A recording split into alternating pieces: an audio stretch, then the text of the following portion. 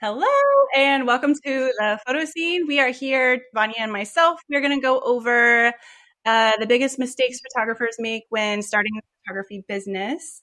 So, Vanya, do you want to go ahead and jump right into the first one?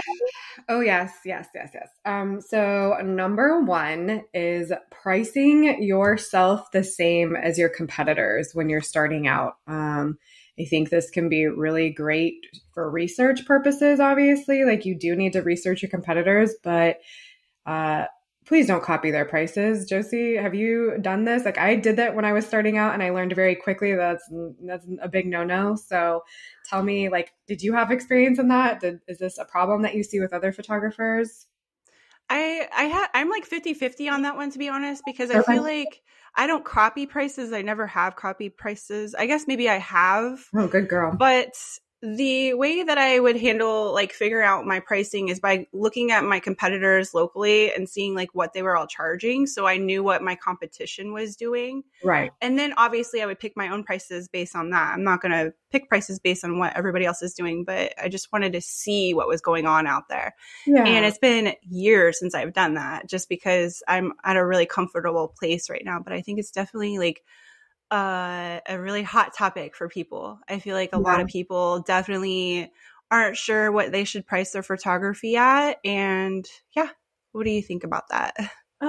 So I guess my thoughts are is like I understand like for market research, but Yeah. also like I think the best way you can possibly because so here's the thing. So when you're looking at people's pricing and you're going over market research and you're looking at how they're pricing themselves, some photographers are going to be super low. Why are they that low price? You don't Yeah. know their situation. You don't know if this is a side gig for them. You don't know if they have other financial support. You don't know, what their situation is. Like maybe they're just a hobbyist and they're just trying to earn Yeah. some extra cash. Like, or maybe they're just starting out, like, and Or they they're have brand no new. idea how to price Yeah. themselves. So being up against that kind of person, or, on the opposite end of the spectrum, there is the higher pricing and you could be like, oh, I'm going to price myself, closer to this pricing, but you don't know their experience. You don't know Yeah. the kind of value they offer their clients, right? It's like you don't to justify that kind of pricing, there must be a lot more going on than what you Yeah. can possibly see. So I think that it's a very iffy subject, but I know, it's like when I did it, I freaking came out the gate like Groupon prices, like so stupid. Yeah. I was just looking at, around the neighborhood, like, well, whatever, like they're pricing themselves this way. Like, I guess I'll do that too. So Yeah. that was a big mistake that I made, but I learned very quickly that I was going to burn out doing that. I wasn't going to be able to be financially secure. So then I learned very quickly that what you need to do is actually price yourself of what you need to make a month. Like, what is Yeah. your bottom line of like, add up all your bills, add up your expenses, add up the lifestyle that you'd like to have one day, like, or create like vacations, anything extra. Like, I mean, those are the kind of things that you need to really take into consideration. I think that's more realistic to price yourself like that than to go off of somebody else's prices. Yeah. I don't know. Those are my thoughts on it. Yeah. And then, if you go and price yourself too high, you're not going to book anything and it's going to like make you Right. feel confused and depressed and, or Yeah. if you're priced too low, then you confuse people and they're like, why are they too low? Then they maybe aren't worth the money. So it's like, there's definitely a happy medium for you. Like you Right. just got to find that like dance. Well, also, yeah, no, I agree. I mean, also, I mean, there is an element of like when you are just starting out, like you have to price yourself accordingly, right? Like you can't Yeah. come out charging so much when you don't have the experience under your belt. Oh no, I'm a definitely not. strong believer in getting the experience first.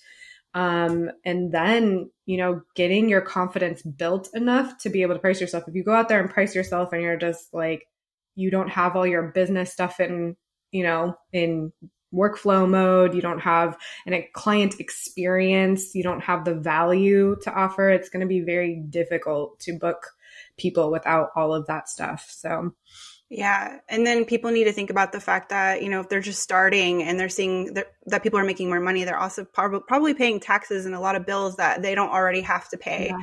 So that's Yeah. another thing to factor in too. Yeah. Yeah. There's so many elements that go into pricing. It's just pricing. Is very personal, very personal. It is. What do you call that system where you can figure out your pricing? I forgot the name of it. Was it a CODB? Cost of doing business. Yeah. So you go to CO. Professional Photographers of America has a great cost of doing business calculator. We'll link it in the show notes.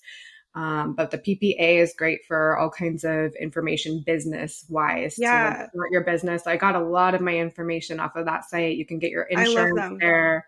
I have my gear insurance there. I recommend them all the time because they do good gear insurance versus they've been around for so long. So it's a good one. Okay. Yeah, for sure. So any other thoughts you want to say on pricing yourself when you're...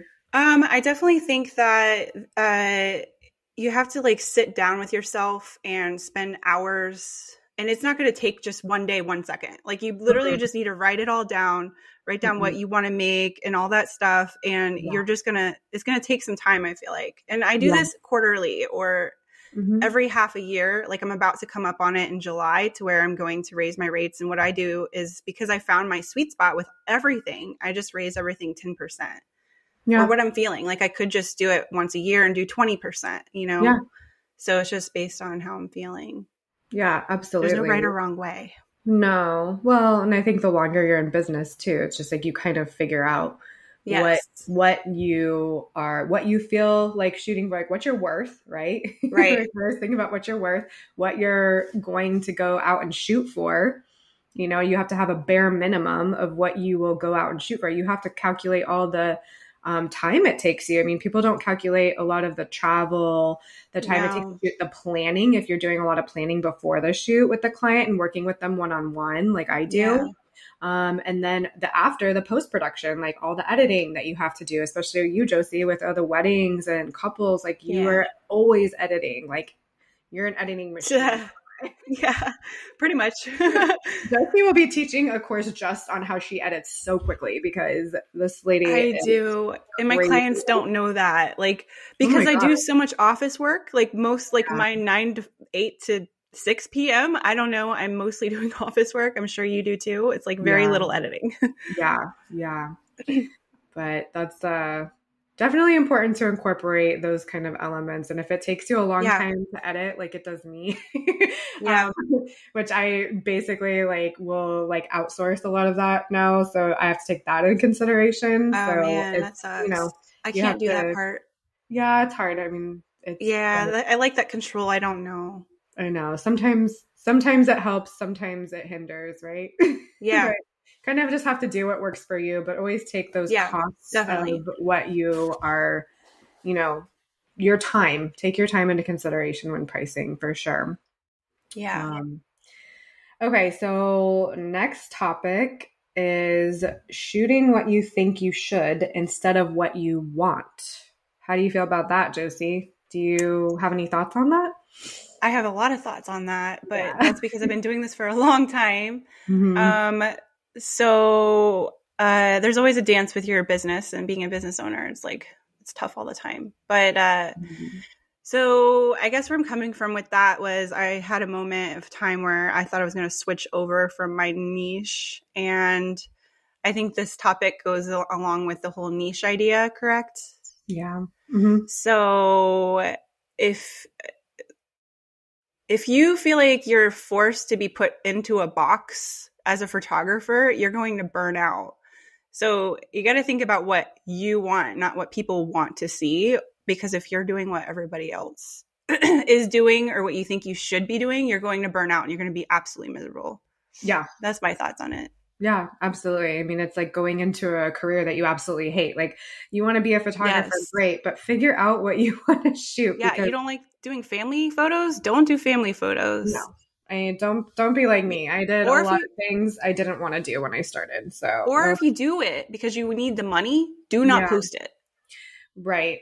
There's so much work I don't post. Right. It's like a snowball effect, right? You start getting all those clients, for me, like when I remember when I started, like I didn't necessarily want to be shooting families or weddings, but that was like the kind of people I was getting because everyone just assumed like, oh, she's a family and wedding photographer. Okay. Right. I said, because I'm a photographer. I didn't know how Right. to articulate what kind of niche I was in because I wasn't so sure myself. So it was like very hard for me I've to be been there. clear about it. So it's just like, and then you start getting all these random things. Like I got events, I got, you know, like 1-year-olds, 2-year-olds, I'd get families, I'd get weddings, I'd get headshots, I'd be all over the place. We were confusing them on what we were selling, right? Because Right. they're like, I see everything. You do it all, right? So here, birthday smash cake. Yeah. And then you take it because you want the money and then you post it. Like, at least just don't post it. Yeah. I totally agree on that because it is a snowball effect. But there is a point in time like where you do, like you need to learn from all of that, right? And if you really don't know what you want to be shooting, then you do need to be shooting all those things to figure out what you really like to do and then go from there, because there is an element of experimenting and, you know, trying to get that experience and get a feel for what kind of clients you like to work with. Like, what is your lifestyle like? You know, that's a huge element. That's a huge other topic. Are you going to work on weekends? Right. Are you going to work every weekend for weddings? Like, I mean, sometimes people, you don't want to give up your weekends, don't shoot weddings, you know? Right. So yeah, I think that's a huge one that I see a lot of photographers fall into. And for the first half of my career, I was there. So it's very, it's very, I relate 1000%. And I have girlfriends that are like, I really want to get into weddings more. And they're posting just like all the family shoots that they've been doing, which are absolutely beautiful, but they keep getting more family shoots that are also beautiful, but they want to do more weddings. I'm like, you want to do more weddings, you need to put more weddings in your work. Right. And if people don't have the niche that they want to do, we recommend, Vanya and I always recommend doing workshops and just like setting up your own shoots. That way you can be posting stuff like that all the time. Mm-hmm. Yeah, it makes a huge difference, you guys. I cannot stress that enough. Like, it makes a huge difference to be posting what you want to be shooting. Also, like thinking about your ideal client and, you know, considering what, like, if you want to shoot weddings, like you better think about what kind of weddings you want to be shooting. Like, do you want to be shooting elopements? Do you want to be shooting really huge weddings, like very luxury weddings? Like, do you want to be shooting more intimate, like more alternative? Like, what kind of client fits into your niche? That's a good point. Like for me, I'm doing weddings, right? But I want to get a certain type of weddings. And it's really hard for me because if I keep posting like big bridal parties, right? They're beautiful, but I'm just going to keep getting big, giant weddings. So if I want to niche into elopements, how am I going to do that if people are seeing that I'm doing like very traditional weddings? So it's like, it's really tough. It's a tough dance. I get every photographer on how it's tough because when you don't have the work coming in, it's like really hard to not post it because you want to post something, especially if you're proud of it. But well, I guess like, I don't know, I guess my thoughts on that, Josie, is like, why couldn't you take like, so say you did a really big traditional wedding, like couldn't you take elements from that and that's what I was going to say and make it more look intimate and post only the intimate photos? Yep. And that's what I meant to add that part too. When I was talking about adding the bridal party to my, for instance, Instagram feed, because I get most of my business there. Instead, I'm posting pictures of just the couple walking away without their floral bouquet because I don't like the floral bouquet. So that's kind of how I work around that. That's how I dance around that and try to make it look like I do more elopements so I can get more elopements. So there is a way to go around it. That's so you just got to be strategic. Yes, strategy is huge. Or even just styling like your own shoots that with the kind of people that you want to be shooting. Like, if you want to be shooting, you know, like like a certain kind of family or a certain kind of portrait subject or a certain kind of business or brand, like then go out and style your own shoots or join a workshop that already like styles it for you. That's based off of what you want to be shooting or the kind of style that you like or the kind of style that you can incorporate into your work. Like it really comes down to like basically styling and making your portfolio really curated. Like that is like the number one thing I can say is curate your portfolio because then you won't get think of it the shoots that you don't want. Yeah, think of it like an art museum where they curate the paintings to look a certain way. It's the same idea. You're curating your art, your artistic little space of the internet and you want it to look good. Yeah, absolutely. Any other thoughts on that subject? I don't think so. I think we went really good into that. Okay. I feel like we could jump into the next one. Okay. So the next one is copying other photographers instead of using their work as inspiration. Oof. Yeah, that's a tough one because I feel like I still struggle with that sometimes. And I even get like depressed even now where I'm at in my business and I'm still booking a lot. Like I'll see like other photographers and their work is so good. And I'm like, why can't I make my work look that like, you know, like that's just not, don't do that. Don't try to like replicate that either. Yeah. Try to be inspired only. Vanya, what is your take on this? So Vanya, what is your take on that? Copying other photographers instead of using their work as inspiration. Okay, so there's a very fine line between copying and using others as inspiration. And Josie, what you just said is, I don't believe that's copying just because you feel inspired or by another photographer. I actually feel like that's more on like the comparing line, like you're just comparing your work to other people's work. Okay. That's not so much copying. So that's natural. That's inherent with like, I feel like just artists in general, unless you live under a rock and you're not looking at any kind of thing at all and not feeling inspiration from anything other than yourself, like, then that's great, but that's not normal. That's not really what we do typically. I don't think as artists we tend to, and especially with social media, like it's going to happen. It's going to happen that you're going to be comparing yourself. So just being aware, I think, and noticing if you're comparing yourself to other photographers or other artists or whatever kind of creative field you are in, or if you're a professional, it doesn't matter where you are, like just notice when you're comparing yourself and just stop and recognize it. And I think that in itself is really good for just, you know, stopping that negative self-talk or, you know, just calming down on like the comparison thing and just noticing that you are amazing. You're very talented, and just know that other people are looking at your stuff or whatever you're doing and they're probably feeling the same way.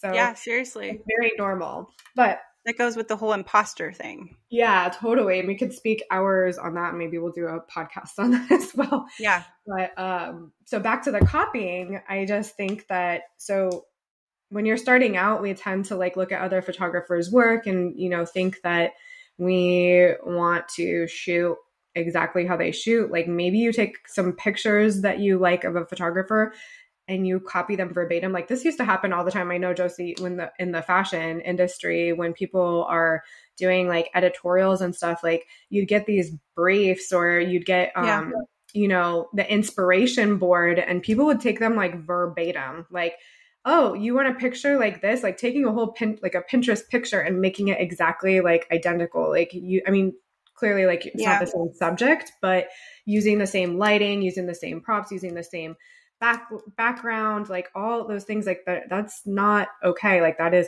copying. Like, so my copying cure for that is to really think about why you like a certain photographer's work, or think about the elements that you can pull out and you can start mixing and matching those. Like take like a handful of pictures, you know, I usually say about 10, put them on a vision board, just randomly pick what you like, and then just start pulling. Like, do I like the colors? Do I like the lighting? Do I like the subject? Do I like the composition, the mood? Like, what do you like about that photograph? That's it right there. That's really going to, you know, take your work to another level, and you're not going to feel like you're copying. You're going to feel like, wow, I really like this element, and I like this element, and I like this element, and I like this element. You're going to piece those together to make your own. Yeah. So basically, if you make it your own, you're not going to feel disappointed that you're not making a replication of what somebody else did. No. You're making it your perspective. So it's good to be inspired, but to copy, it's just going to be bad for you mentally. Right. Is what we're trying to say. Yeah. I don't think anyone feels good when they copy. I don't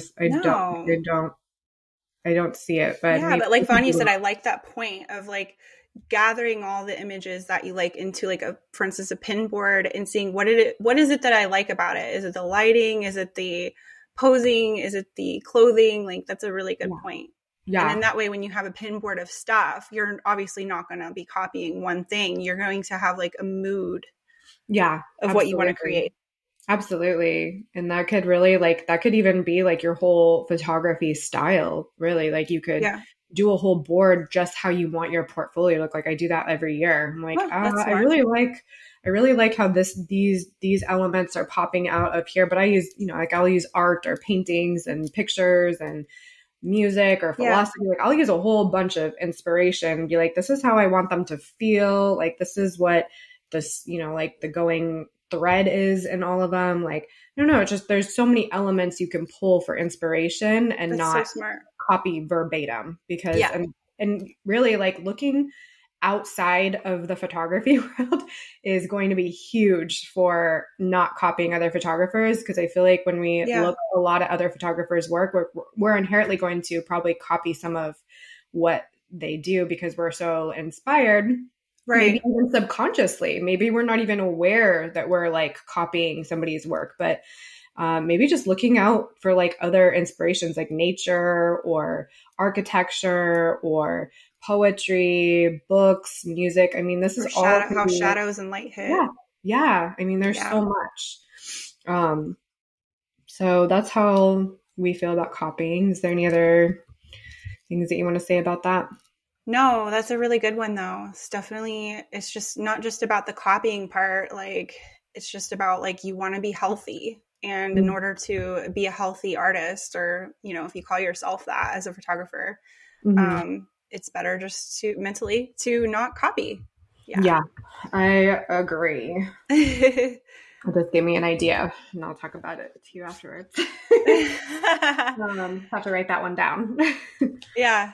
Okay, so let's talk about our next point. Our next big mistake is not seeing yourself as the CEO of your business or your company.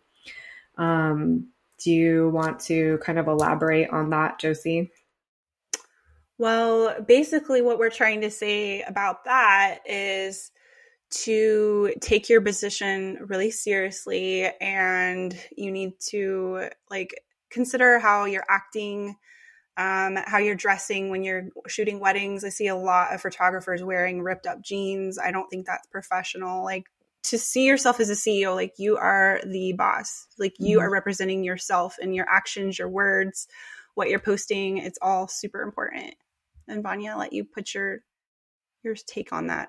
Yeah. So I think a lot of creatives, like, well, I guess I'm speaking to the right brain people like you and I, Josie, but I mean, maybe not so many, like maybe you're a business major and you just happen to dabble in photography and you turn it into a business. And maybe not so much for those people, but I'm just thinking about like, when you're a creative and you're really right-brained, like you tend to just see yourself as a creative artist. And when you are like, oh, I'm going to start making a business out of my passion, and I don't know, like I feel like we tend to like not take ourselves as seriously. Like that's why the term starving artist like came along, because you just have this tendency to not think business minded, right? Yeah.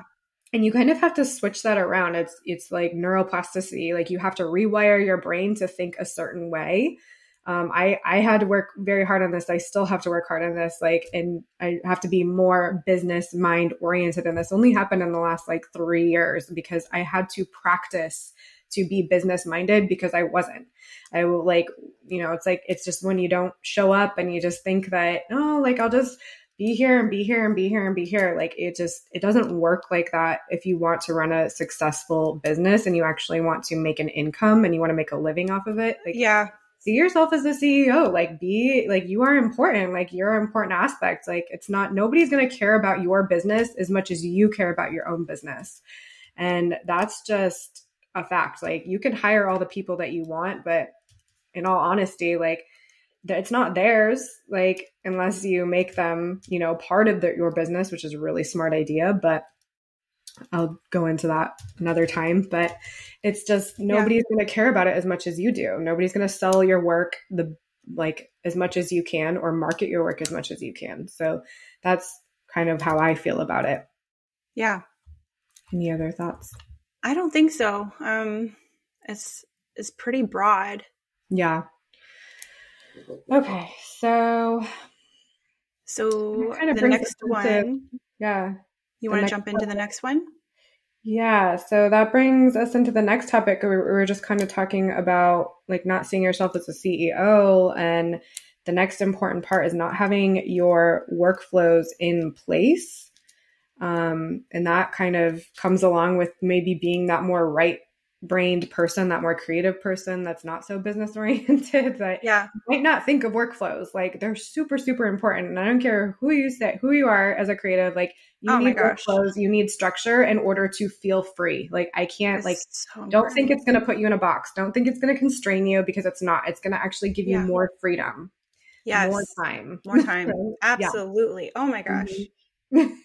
That goes with everything. The editing part, the organizing your money part and your taxes, and just like it's so deep.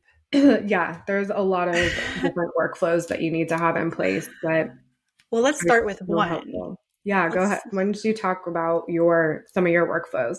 The most important workflows that I have are having a good system where you can place all of your stuff at. We're not in a place now where we have to have all these papers and notes and all these things everywhere, just to have like a good digital system that you can rely on.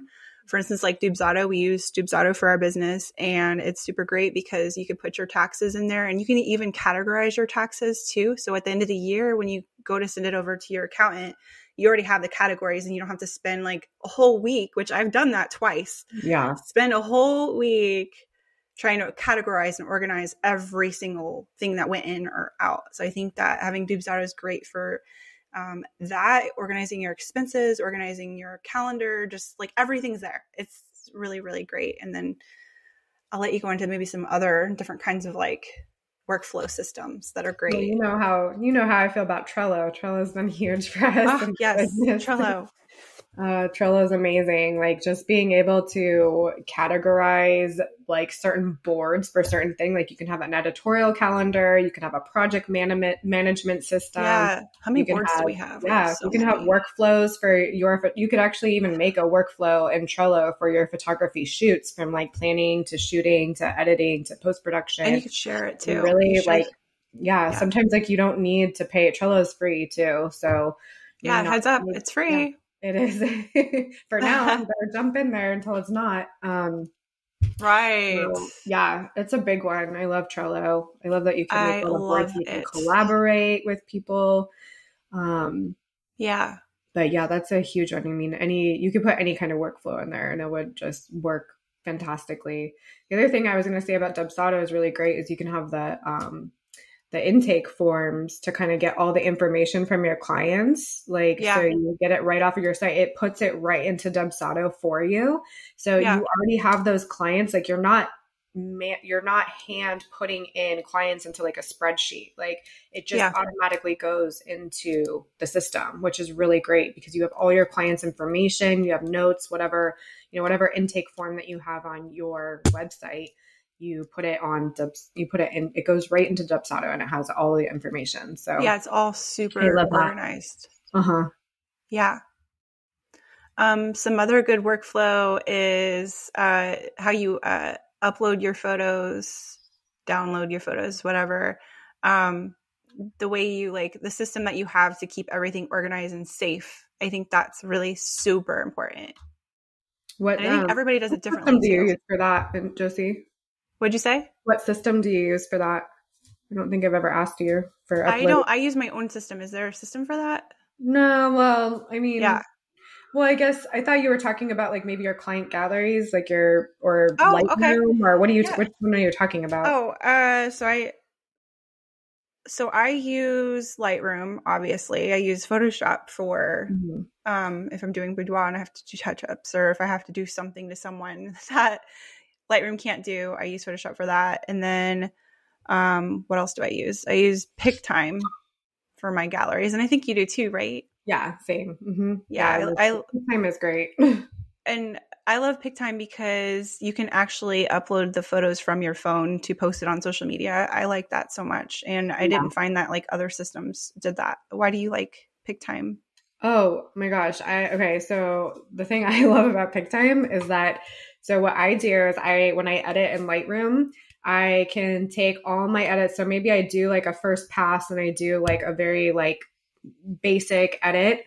I can put those into a client gallery. Like it's a, what is it? A plugin in Lightroom. I can take those photos, put it into the plugin in Lightroom, and then it transfers right from Lightroom. So the pictures are in Lightroom, but they're also in PicTime. So any picture, so like maybe my client makes a selection and maybe they have some more like retouching that they'd like to do. And so what happens is that they pick those in PicTime. I see them.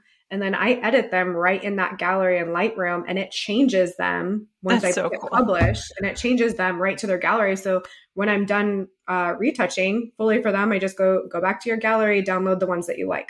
Yeah, I didn't even know. I mean, I think I've seen that you've done that, but I just didn't like dabble into it just because I think I'm kind of scared about the quality, like it transferring over. I don't know what's going to happen with that because I know that I've had it to where I transferred from Lightroom immediately over to Photoshop, where I exported it to Photoshop. And I remember it did something weird to the colors. And like ever since that happened, I always just did it so old school. Oh, that's weird. Yeah, I don't know. I honestly, I haven't had a problem. I've been using it forever just because it's such a time saver to like go back and like, but I do a lot more like retouching probably than you do in the sense of like, definitely, giving clients back photos. Like, so I think it just makes more sense for me to be able to, touch things up like on the go. It's just faster that way. Yeah. So then instead of exporting from Lightroom to the folder, you export from Lightroom into PicTime. Like there's a button for that too. Yeah. So it's a button. It's a gallery. Like you'll have like a little, like extension plugin on the bottom of your Lightroom, like, and it'll say like PicTime. You plug it into PicTime. Okay. I could be wrong. I'm not so technical on this, so forgive me if I'm not wording this right. I don't know if it's a plugin. I'm just going to be completely honest. You'll see it, and it's just you transfer your gallery from Lightroom that you've been editing, put it into the PicTime gallery in Lightroom. It'll show up down here, and then you hit publish, and then it shows up on your PicTime. So you're not exporting your photos and then uploading them to PicTime. It saves that extra step of, I mean, I still export my photos, obviously, because I need to back them up. I need to save them. But so you suggest doing both still? Oh, definitely. Yeah. I mean, like, how are you going to have the photos otherwise? Right. But it's not like I'm having that extra step in between working on my client's photos. Like I back everything up a second time when I'm done working, when I'm done editing, when I'm doing their final edit. So I'll back it up, again. So I back it up the first time right when I shoot. And then I back it up the second time when all the finals are done and those are already given to the client, because it just saves that extra step of exporting and then uploading to PicTime and then changing the photos in Lightroom and then going back to PicTime and having to re-upload them, right? Yeah. Like you don't have to go back and forth. It just is one system. Yeah. So it's it's a really nice time saver, actually. Yeah. I highly recommend it. That's awesome. Yeah. So now that we went into workflows, any other workflows you can think of? I know there's like a billion workflows, but those are like the main ones. I think your whole career is like a workflow, all of it, right? Like, yeah, that is true. I feel like every photographer that I've seen, like educators talking or whatever over all the years, or even like in like Facebook groups and stuff like that, do it differently as far as like how they load their SD cards and where they stick it from their SD cards. Like, do they put it on 2 hard drives, or do they put it into Backblaze, or do they leave it onto their computer, or do they do all 5? Like, there's that too, which is so important as well. Yeah. I'm still always looking for like the quickest, like, and most efficient workflow possible. I know, right? I'm always open to new ideas. Yeah. So I'll say how I do it as a wedding photographer, because it's scary as a wedding photographer because you don't want to lose images. So that's so much responsibility. Yeah, it's a huge responsibility. So when I'm shooting weddings, I always double check that nothing bumped. Before I start a wedding, I always double check and make sure that it's on dual What does bump mean? Sorry. Like, it's okay. So sometimes I bump buttons because I have two cameras hanging on each side of me. So I always make sure it's on RAW. I make sure, because it's been bumped over to JPEG. I don't know how it does it on the outside, but there's shortcuts on the outside of cameras. And I feel like that's sometimes a bad thing for wedding photographers where their cameras are bumping around. So I always know to double check is autofocus on. Like, I literally have had all these things bumped when I start a wedding. It's happened one time or another. So now I know. Like, I have a system, I have a workflow, you know, where I look at my camera. Yes, definitely. Learn from our mistakes. I always check my camera to make sure it's on all the things I want it to be on and make sure it's absolutely perfect before I even get to the venue. Like, I do all this stuff. Like, this is another part of my workflow, like the day before or hours and hours before I start the wedding. I have my timeline ready. I have my watch ready. I have all those things ready. And then I make sure my camera is absolutely perfect. I make sure it's on dual card reader, make sure it's on RAW. And then when I get home, I make sure that both the cards read the same. Cause like sometimes one card will be like, I don't know if it's because I delete in camera, which is a big no, don't do that. That's bad. Right. But I just naturally, I'm like, that was really bad. Right. You know? So I don't know if that's why sometimes one card has more than the other, but I always make sure, because you never know. Like, it's their wedding day. So I always make sure that they're both perfect. Yeah. And then I upload from that one card and then I save. I have this like little system where I stick my cards in a medicine box and I label the card with a sticky note. Pull that out if you're drawing. You're like, and this. Yes, girl. She didn't even plan this. She did not plan this. Look at all my so my clients' weddings from like all the way back to like 2015. Oh my gosh. So that's another workflow because I want to make sure, like, it says on my contract that I'm not responsible after a year for their wedding photos, but I'm kind of making a fib because I have them.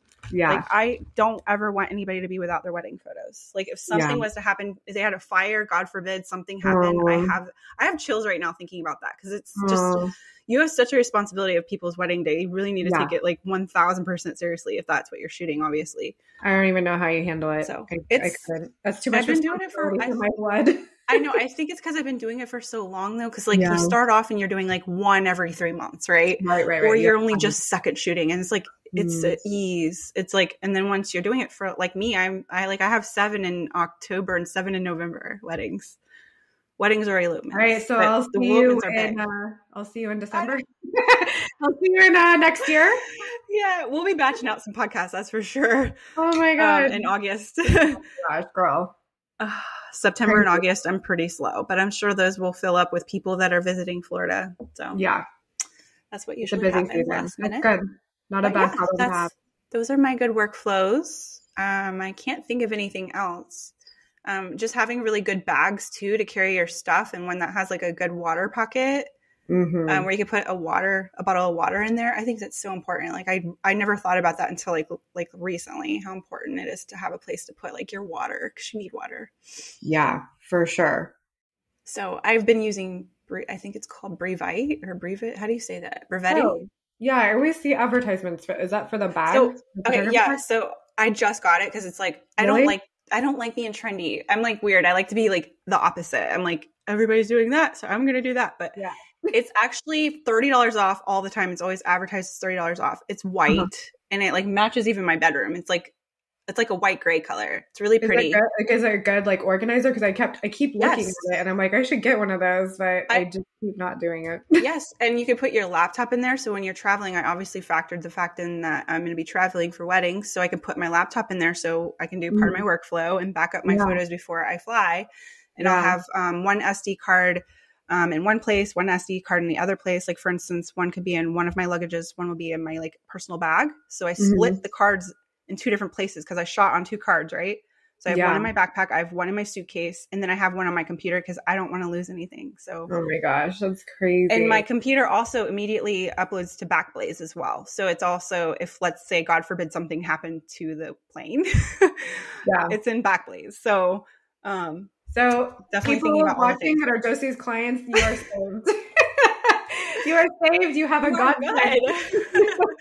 You have an angel. Workflows are so important. Yeah. cannot express that enough. Yeah. Do you have any more that you can think of that I would like to learn about?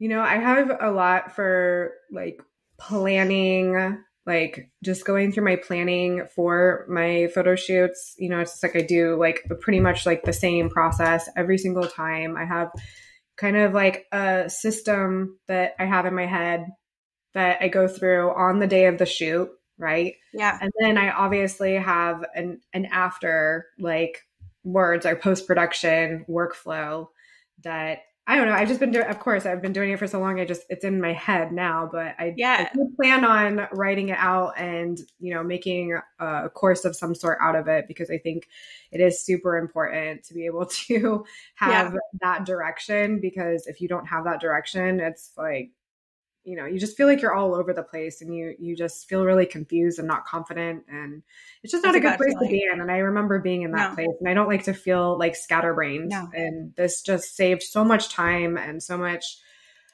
hassle of just not feeling nervous. It's like that. I'm sure you remember like feeling nervous, like when you get to a shoot, or feeling nervous, after the shoot, like, did I mess up? Did I miss anything? Yeah. You don't really get those feelings that much anymore. No, because of being prepared, like you're saying. Yeah. Absolutely.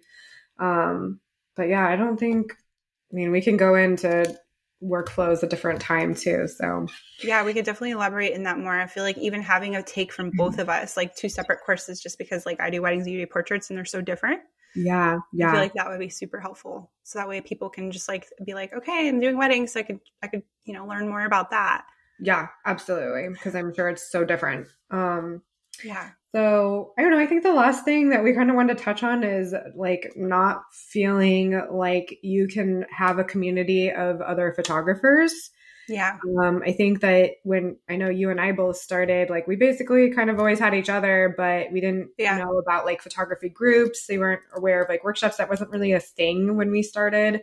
It was more just kind of like do it on your own, have fun, like because everyone was so cutthroat and so competitive. And I feel like nowadays it's just shifting. It's shifted so much, and I appreciate that so much. It's community over competition, and I can't stress that enough, because it's going to come back to you tenfold. Like it will, because when you start making that group of other friends to like kind of bounce off of that are other creatives, other photographers that are industry, like maybe you don't have a family or friends around you that understand what you're doing, and maybe they don't have the best advice, and maybe, like it's really hard to do something and make it somewhere, in a creative industry when you don't have the people around you to support you. Like I just can't stress that enough. So just if you want to speak a little bit on absolutely how you feel about that. So Vanya and I started photography like back before social media was even a thing. Like there was Facebook though. So, well, we started when there was MySpace, but then Facebook came out shortly after, and I learned a lot from Facebook groups. But they weren't like that community feeling, because they knew it's basically like your neighbors, right? You treat your neighbors good. Well, most people do, because you have to be around them all the time. It's the same thing with the community of photographers. We all are making a name for ourselves, and we don't want to be an asshole, because we want people to like us, and we want people to recommend us. We want to make a good name for ourselves. And I think that's where it's coming from. I think that's why people are being so kind also, because they know they get back from what they put into it. They get back out of it from what they put into it. So I feel like it's super important to build relationships, and like for people wanting to get into like weddings, for instance, definitely making friends with wedding photographers. Like I definitely have my select few people that I have assist for me, or my select few people I have second shoot for me, just because they know how I work and I know how they work, and we've built a relationship. We built the relationship first though. Yeah, so absolutely. That's why we both recommend to make friends, even if you're doing just portraits too, right, Vanya? Yeah, absolutely. I mean, you never know like who you're going to meet. Like I have so many like just people in different creative fields that I use like on a consistent basis, from hair, makeup, styling to. Okay. So outside of photography. Yeah. Even outside of photography. Like, I think that it's, it's just any creatives that you can come together that you just kind of vibe with. Like, I think that that's super important. Like, not just photographers. I mean, of course that's nice, but that makes so much sense. Yeah. But just having like a community of just creatives, like anybody like in the web or graphic design, like I think that's super important. I think, I've had so many like clients in different genres of things. It's just nice to be able to kind of implement them in like my system or works or offerings or services, or work with a team of people versus, hi, it's just me. Yeah. Also, like, again, going back to like the, photographer, having photographer friends is super important too. And like building that community. And I'm just going to put this out there. Like, you do need to be more community oriented instead of just being competitive. Like, don't go to a workshop, don't go to a portfolio building if you're going to overstep and you're going to think that you can just run the show and that you're going to like just that's not cool. just be a kind human. Like, it's not hard. Yeah. And I just feel like photographers sometimes get this like weird ego thing going on where they just they kind of just want to like, push everyone over, like get out of my way. And then you get the opposite end of the spectrum where it's like, oh, I don't want to say anything. I don't want to like overstep my boundaries. I don't want to like, you just let people kind of walk all over you. It's not good to be either ends of the spectrum. It's just, just focus on serving and being kind to people. And when you go out and build your community, or join ours. Yes. We should make forever friends. Yeah. Just go read our review. Nice.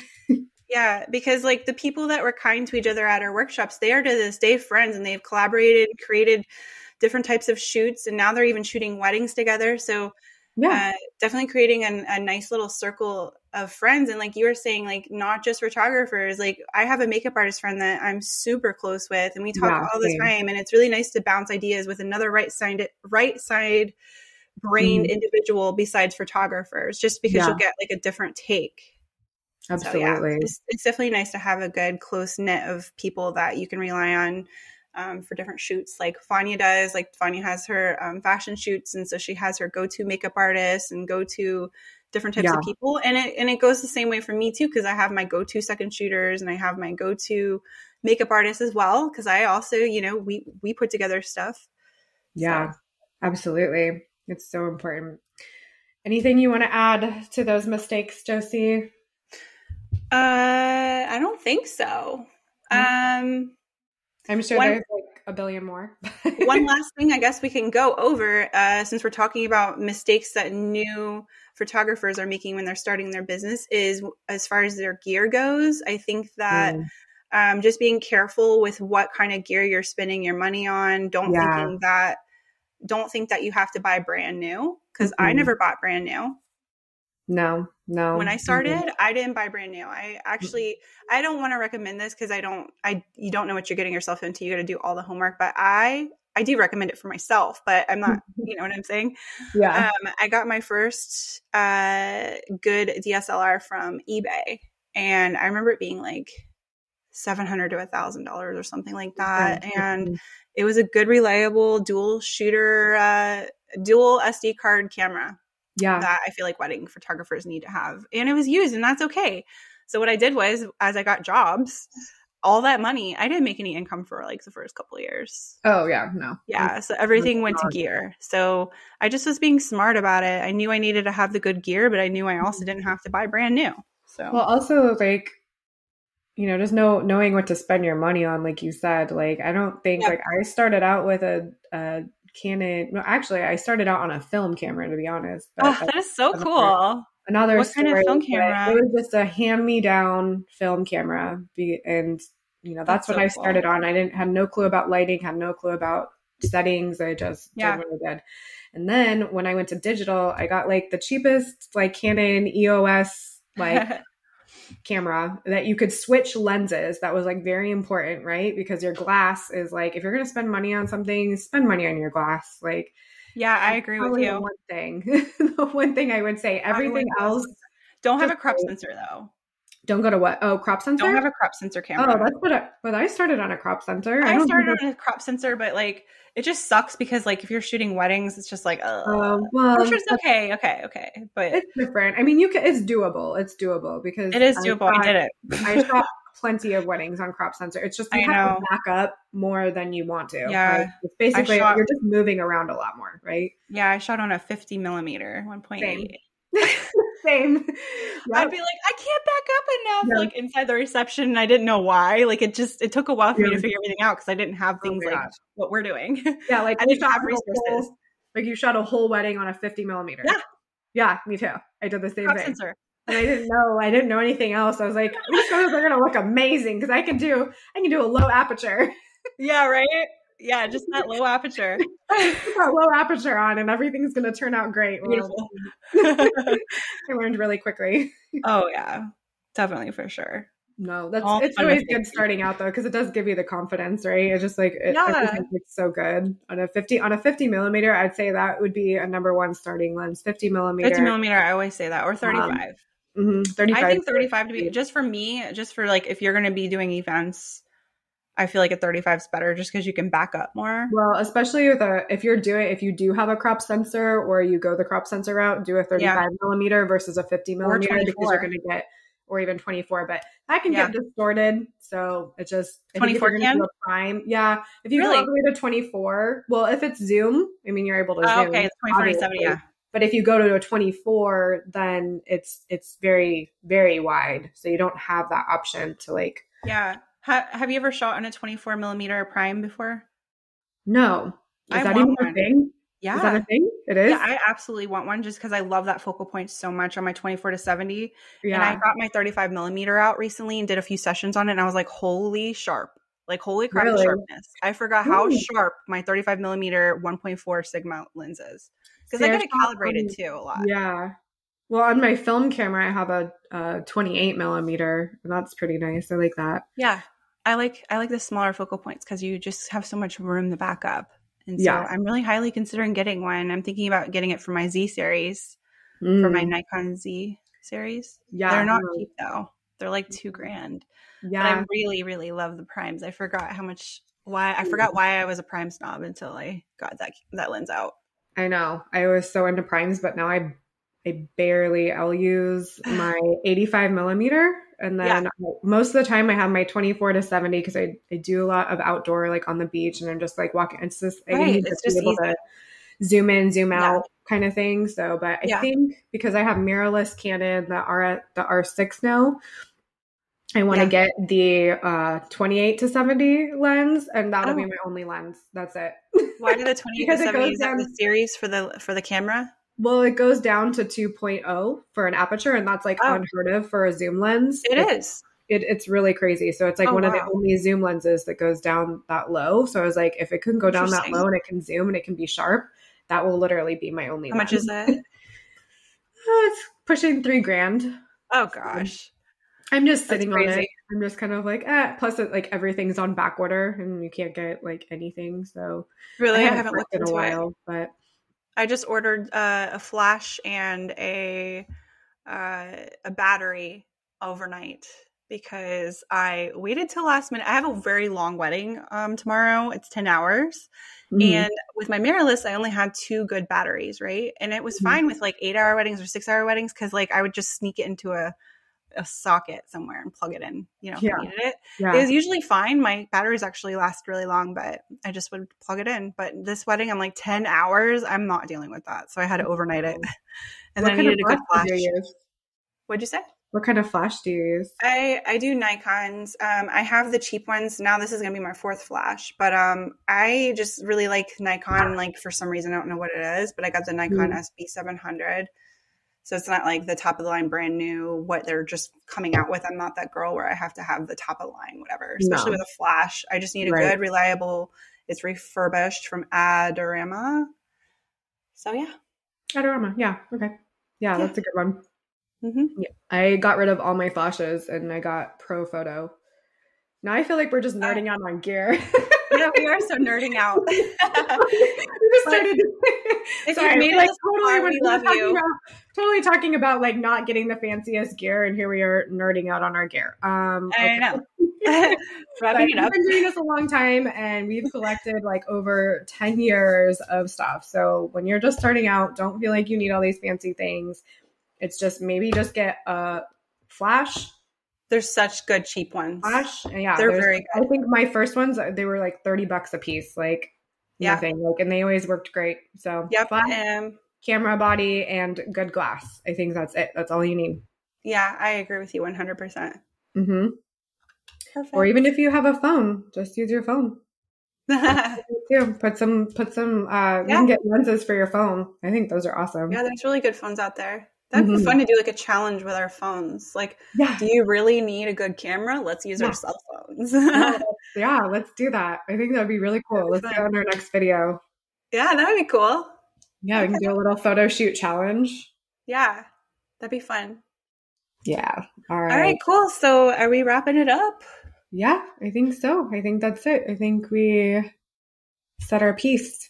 Let's finish it off with the fact that we have a workshop coming up on August 22nd. We know we talked about it on the last podcast, but we haven't really announced it on Instagram yet, just because we have announced it, but we haven't been like advertising it like crazy like we usually do. We just haven't jumped into it. So we wanted like our real followers to get like the insight first. Yeah, absolutely. And if you haven't already, like please sign up for our newsletter, because we'll be giving our info for that workshop first to the people on our newsletter. Yeah. So you'll have a chance to sign up first before even it gets announced on social because there's a top off at 12 photographers, because we want to keep it nice and intimate. We have a awesome planner. She was on our last show, Patricia, that's going to be helping us. So that's going to be really great for Vanya and myself, because we can really focus on our students and just like walk around and educate or photograph or just going to give us a lot more wiggle room. And it's going to be amazing styling. So it's going to be... The vibe awesome. Is elopement. And we're going to have 2 couples. And how many stations? Was it 3 or 4? There might be 3, 4-ish. Yeah, I don't know if we like a table. I don't know if we worked like a lay flat yet. Yeah. So we'll get those details squared away and definitely get that over. So be sure to subscribe to our newsletter so you'll get the first ins.